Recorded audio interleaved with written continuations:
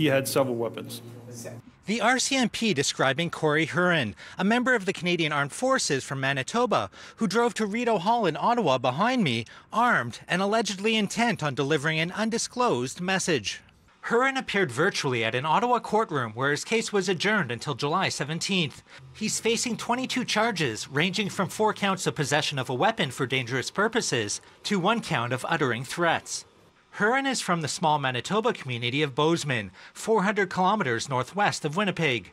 Huron ran Grindhouse Fine Foods, where he was known for his garlic sausage. The incident took place early Thursday morning on the grounds of Rideau Hall.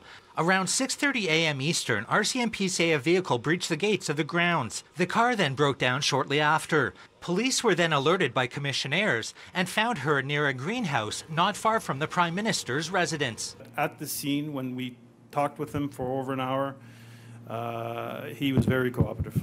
Police say Huron was carrying several weapons, but would not describe what kind of weapons they were. They say he was arrested without incident. Both the Prime Minister and Governor General live on the grounds, but neither one was at home at the time.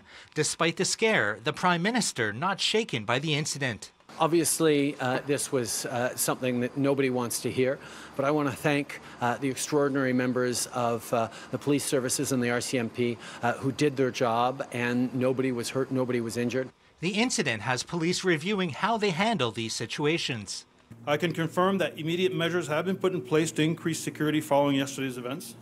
We will be conducting an after-action review, as well as further analysis on the overall security posture and technology that we have in place.